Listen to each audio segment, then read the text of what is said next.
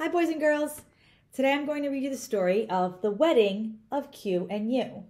This is written by Denise Dillon-Hreha, illustrated by Sherry Matthews. Now, if you watched my other video, I read a story called Congratulations Q and U, and the two stories are very similar. They basically follow the friendship and love of the letters Q and U and how they never like to be apart, that the best sound they make is together.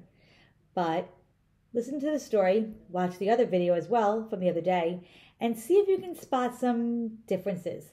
Compare and contrast. See if you can find out or figure out what things are the same about the two books and what things are different about the two books. Okay? Let's go. The Wedding of Q and U. This is the front cover, back cover. This is the spine.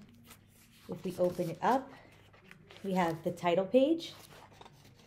This is a very long dedication page. And then our story begins. One warm sunny day in Syllable City, the letter Q was walking along Alphabet Avenue with some other letter friends. Her letter friends joined together to make some words. They left Q out because the sound her letter made just did not fit into their words. She was sad. They're making the words T-O-P-S, t-a-p-s, tops. And then they rearranged and made a new word, p-a-t-s, pots. Same letters, just moved around. Q did not like feeling sad and lonely, and she walked away feeling quite blue, even though her friends tried to make her stop. Stop. You see how she changed colors? Now she's blue. Just as she was walking home along Punctuation Place, Q had a brilliant idea that made her smile. She decided that she needed a lifetime partner. This partner would have to be someone who would never leave her feeling lonely. But who would it be? Q thought and thought and thought. She had a question. She was being quiet while she thought. She dreamed and dreamed and dreamed. At last, Q figured out exactly which letter she would ask to be her partner. She was so excited. Look at her eating her alphabet soup. What letter is she scooping up? That's right, U.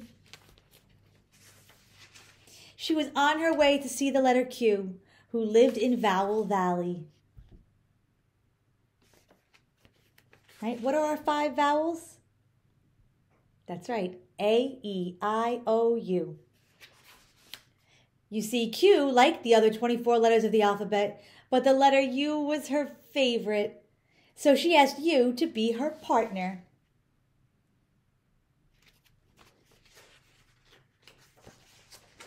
U was so flattered that Q asked if he would be her partner. They spent so much time together that they became inseparable, meaning you could not separate them. So wherever Q went, so did U.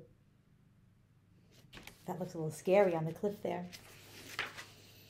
The two letters decided to get married right away. They decided to do that quick. That way, whenever Q was going to be the first letter in a word, U would follow along to make their words really quick. Together, their sound would be unique. Letters from Reader's Road would remember how to read their words.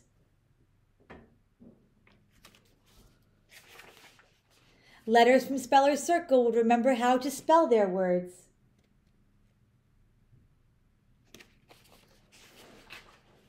The day of the wedding, all the letters, spellers, and readers were invited to the ceremony. It was a big celebration. Oh, don't they look happy?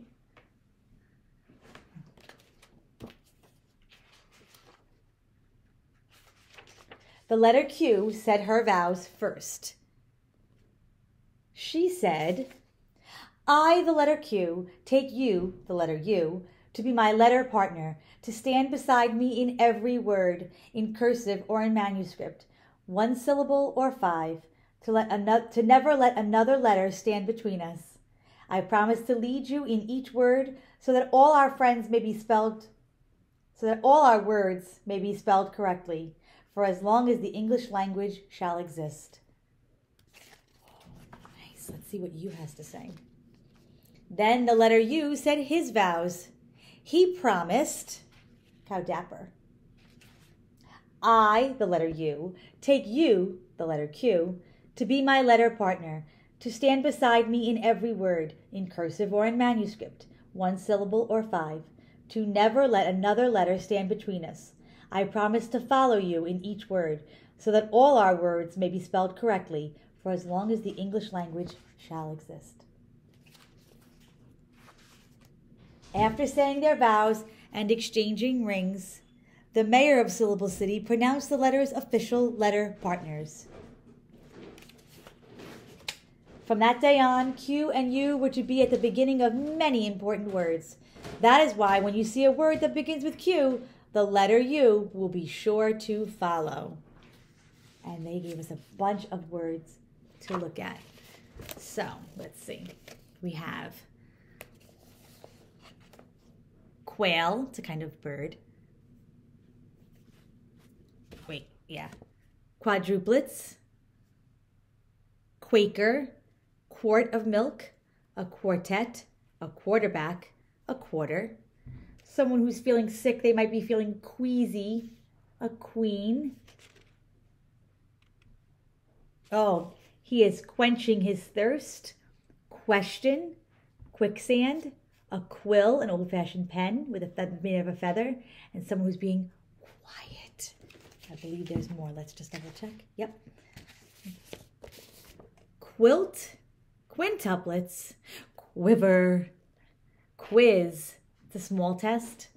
This is a quotient. A quotient is a math problem, or it's the answer to a math problem. And these are quotation marks. When you see these marks in writing, that means that the words are exactly what the person is saying. Boys and girls, thank you so much for reading with me today. And remember, you're thinking about the difference between this story, The Wedding of Q and U, and Congratulations, Q and U. Bye.